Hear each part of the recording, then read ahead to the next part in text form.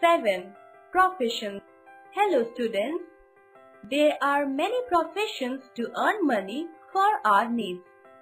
All professions involve technical, specialized, and highly skilled work. A profession arises when any trade or occupation transforms itself through the development of formal qualifications based upon education, apprenticeship, and examinations. The emergency of regulatory bodies with powers to admit and discipline members, and some degree of monopoly rights.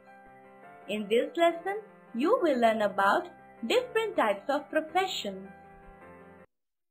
Lesson 7. Professions. Food, shelter and clothes are the minimum needs of the people. We need money to get all these things. So, we have to do some work to earn money. The work that we do to earn money is called a profession. Agriculture. Tilling land and growing crops is called agriculture. The people who do agriculture are called farmers. Pottery. Making pots with clay is called pottery. People who make pots with clay are called potters. We use pots to keep water cool for drinking. Carpentry.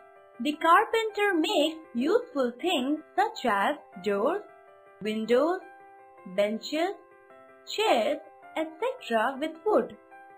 He makes carts and also agricultural tools like plows. Blacksmithery. Blacksmith makes useful tools such as spades, sickles, etc. with iron. These articles are used by the farmers. Washerman. Our clothes become dirty with dust and sweat. They are to be washed. Washermen wash our clothes. Weavers. Weavers weave clothes on looms with cotton threads. They weave saris, blankets, towels, etc. They dye clothes with different colors. Tailoring. Tailors sew our clothes.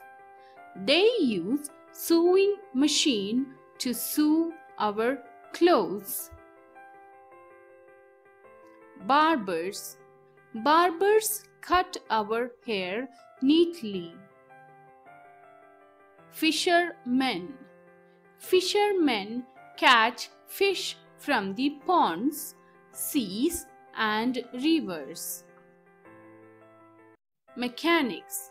Mechanics repair the defects of vehicles like bikes, cars, etc. Teachers. Teachers teach lessons. Drivers. Drivers drive vehicles. All these people do their professions to earn money.